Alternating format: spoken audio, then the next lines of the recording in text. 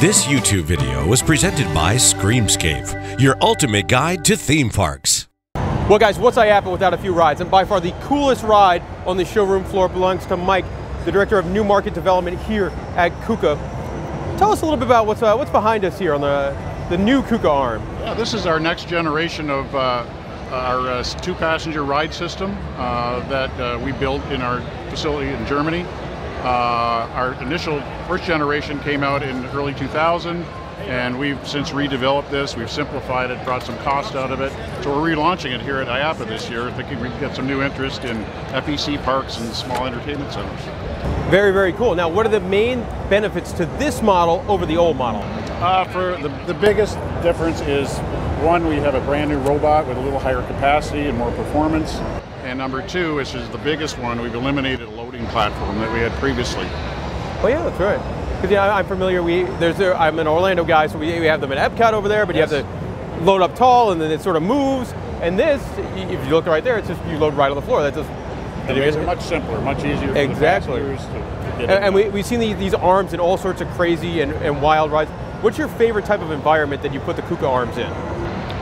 In the entertainment sector, the rides are always the most dynamic. Yeah. So anywhere we can put them in a small theme park or an FEC, people just go crazy. They love seeing the robots. Everyone has interest in robots these days. Yeah. So it really is a good attraction. And what some people don't know, our fans out there, they're all theme park fans, but you guys do a lot of non-theme park stuff as well. I saw the model over there with the little chip it away kind of thing. Yes, we do. The majority of our business is still industrial applications, and pretty much half of our business is still automotive. So that's where robotics grew up, with the automotive industry, and we branched into new areas like food production, welding,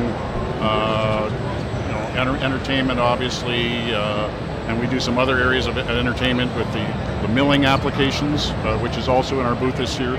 So yeah, it's a whole realm of different applications and processes. And of course, the ride behind us, we see it spinning all around. There's different, I imagine there's different levels of intensity. You could go for like something for little kids or something that would make me very, very ill. Yes. As well. Yes, we have 5 different levels of rides. Okay. There is a height restriction for which size of child can go on the ride based on height and weight. But we have a gentle ride that doesn't have all the extreme motions like spinning and over the top and inversions. And so it's really applicable to them. But then for the older kids, the teens, they always want the high level ride. Absolutely. So I want to thank you, Mike, but enough talking. I need to go hop on this thing. Sure. I think we're gonna turn it up to 5, go on that extreme level, and go check this thing out. So Mike, it's time for me to go on a ride, all right? We'll get you on it, have a good time. All right. Now, all right. Hopping on in. Woo! All right, this restraint is coming down. All right. All right, I'm ready. Which one? Crank it up. No, 5, absolutely 5, extreme. By the way, extreme reads, passenger frequently upside down, rapid deceleration against the forces of gravity, frequent rotation and changes of direction. Sounds like an awesome time. And no, every part of that sounds like a terrible idea. Hey, I just ate too, so. Oh gosh. It starts nice and calm though. This is it doesn't seem that bad. No. I feel like they must have put us on like 0 or like toddler setting at this point. Are we just on an observation tower or what's going on? I know, it's like, hi people. Oh no! There it goes. And I'm upside down. Oh my gosh. Ever want to know what it feels like to be a ragdoll? Oh my god. This is it. The lights are really bright up here. A lovely upside down view of the showroom floor. I can feel the blood. Oh man. This is I am upside down quite a bit. Yeah. I don't think I'm right side up at all. I don't think so. I think oh my. Like upside down. Oh.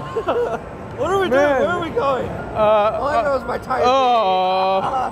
This was a bad idea. After this, I'm going to go visit Bench the Booth. Who makes good benches? Oh my god.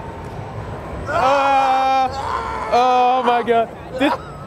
Thank God, this would have killed Drew. Oh my god. A lot worse nope. than the air race. This just keeps going. Why is the post office here? I don't know. I don't know why you're looking at that upside down. Oh my. Oh. Every time I think it's over, it's not over. It just keeps going. Up, are we done? I think we're done. I think we're done. I really hope we're done. That was pretty wild. All the blood is rushing my face. Oh my. Sweating? I think I am. It's like, I feel like I'm a sock in a washing machine, kind of. That was total ragdoll. Oh my goodness. Well guys, that was pretty extreme. I'm sweating from the face. I've almost got my balance back, but I gotta tell you, really, really wild ride. Definitely something that works very well as a flat ride too. For, you know, even something like a smaller FEC or something like that, they work really, really well. So if you get the chance to go on one of these in any kind of scenario, check it out, because it is wild.